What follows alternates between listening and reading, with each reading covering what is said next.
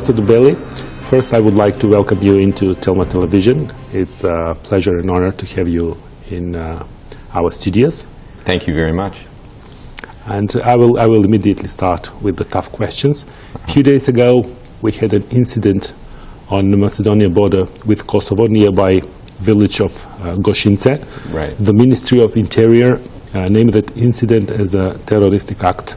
Right. So my question will be, is this the first sign that the Macedonian deep political crisis is deteriorating into a security crisis? Well, let me first of all say on that incident, I think it's very important to say we're very thankful that no one was injured in it, and that people's reaction thus far to it, what I have seen, has been measured and calm, looking into what happened, and with all political parties and all actors, as best I can know, condemning the incident. So I think that's very good. I have spoken to the Macedonian authorities about that and assured them that we take this very seriously, and if there's something we can do as they look more into the details, we're certainly prepared to do that. I think it's also very important that the government of Macedonia be in touch with the government of Kosovo to work on border security. That's something we have helped facilitate in the past, and we're prepared to do that. In terms of what this will lead to, I'm not going to speculate about that, but I think it's important to note as I said, the calm with which I think people in general have reacted to this. I was referring that as maybe some kind of escalation from the political crisis, but you're right, we are speculating if this will happen. But the political crisis in Macedonia is a reality, Ambassador. Until now, we didn't see huge involvement from Washington, from United States into Macedonian political crisis, but I have to say that last Friday I had a meeting with the American ambassador in OSCE in Vienna, right. And last week Koiti, senior official from the State Department, was here in Macedonia.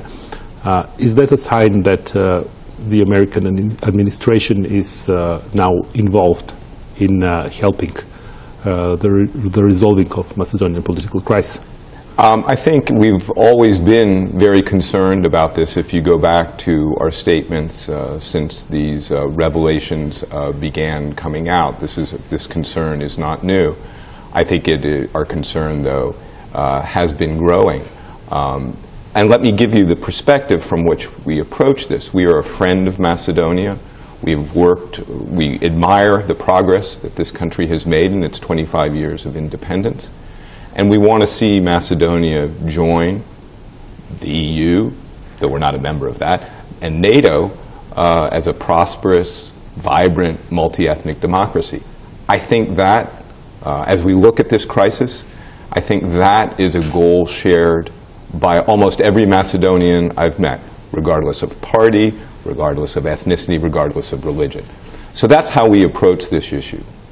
We are concerned because this crisis has two aspects that are both concerning, both the revelations and how those came to be, the conversations, and then what they suggest in the content about issues of concern about the state of Macedonian institutions. As we said last week, we think it's very important to look into both sides of that issue. Okay, maybe I should reformulate my question. Yeah. Can we expect direct involvement from some kind of American diplomat as a facilitator or negotiator? You know that on this stage, on this level in Brussels, the government party and the opposition party are having some kind of talk, some kind of dialogue has been going on with help or facilitation of the European Union. My question is, are the Americans going to help into that process? Because in the awkward negotiations before the framework agreement, we had European Union and American negotiators. Well, I can assure you that the United States is in very close touch with the European Union in discussing our approaches to these issues. We're supportive of the effort that the European Union is making.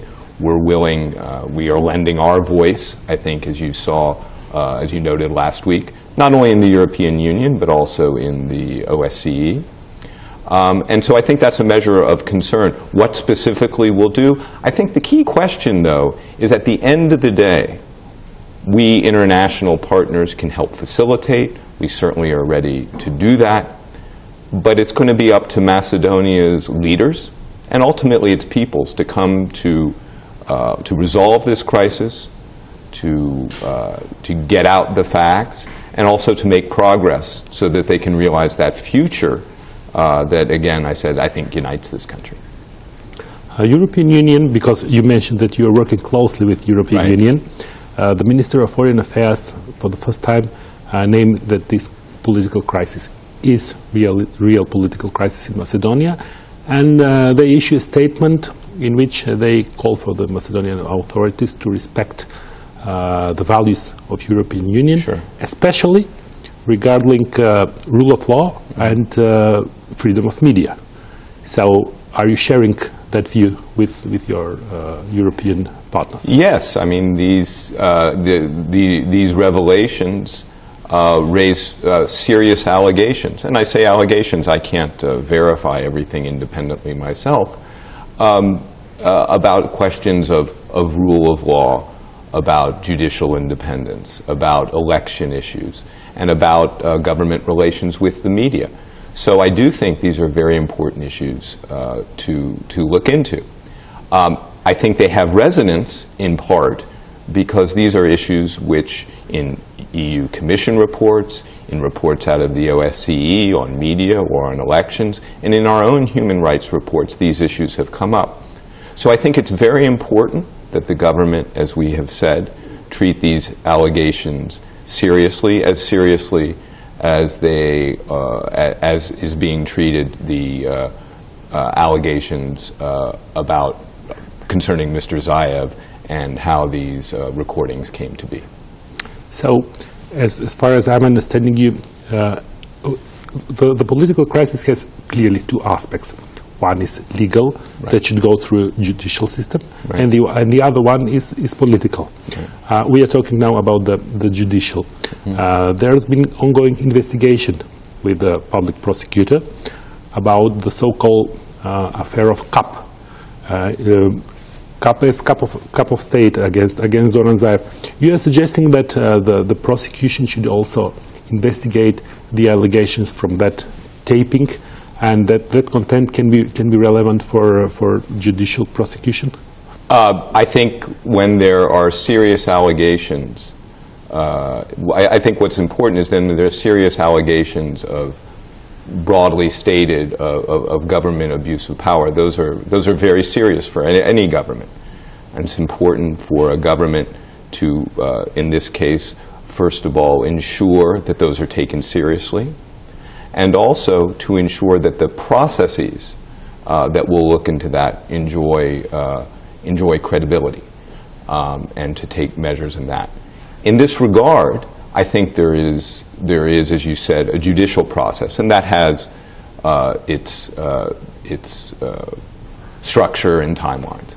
But there are also other institutions within Macedonia that should or can be involved in this. The Ombudsman has already launched a series of questions. I think his questions need to be answered by state institutions. That he's doing his job, and I think others need to cooperate with that. The State Electoral Commission, the Anti-Corruption Commission, and ultimately I do believe that parliamentary oversight committees can play a role. Those kinds of things have played a role when scandal has hit my country as well. And so I think it is also important that the government, that the opposition, participate. They have a particular role to play in parliamentary oversight, and I hope they are able to do so. So you were touching now the second part of the crisis, and it is the political resolving of the crisis. You are repeatedly referring that the right place to resolve the crisis in the parliament, which means that you are calling the oppositions to come back into parliament, and we should resolve, Macedonia should resolve the crisis inside that institution, but and it's very logical point of view.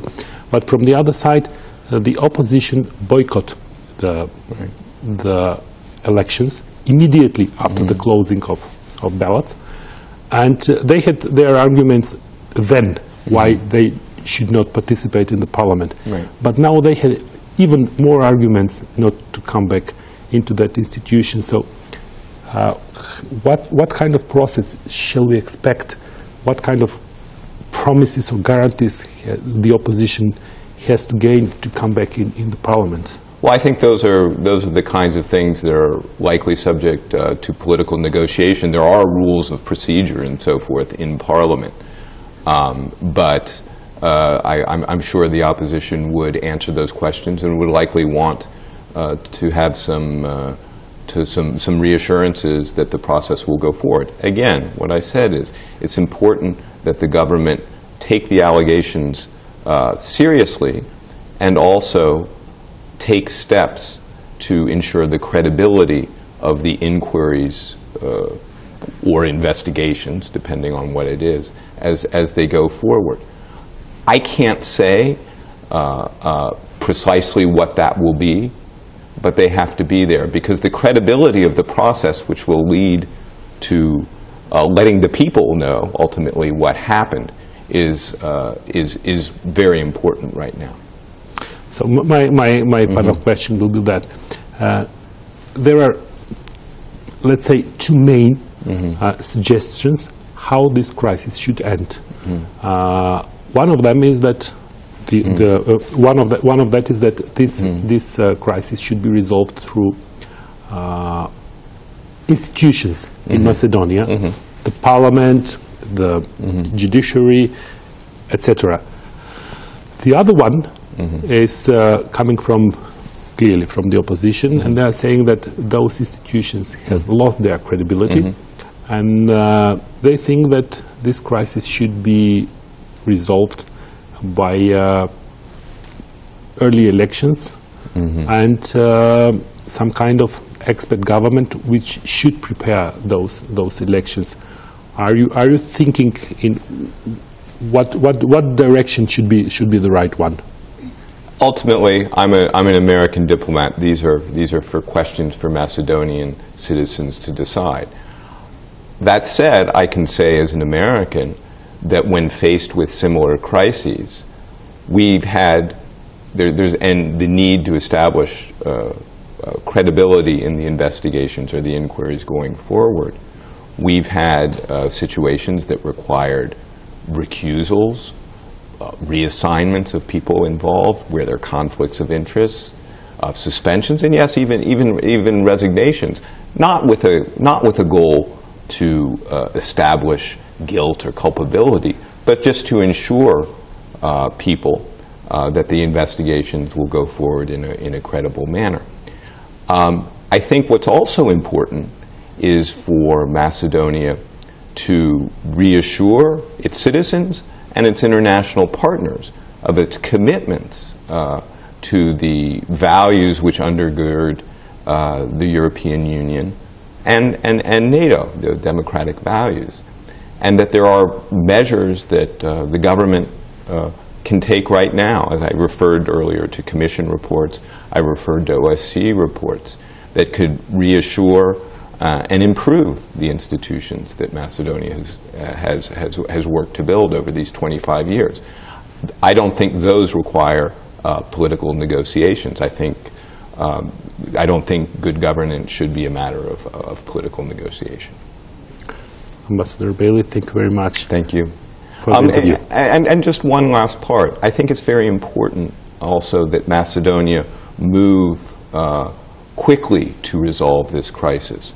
The rest of the region is moving forward, and it's very important that Macedonia move forward too and not be left behind. It's a very fast and competitive world, and we want to see Macedonia succeed in it. Thank you again. Thank you.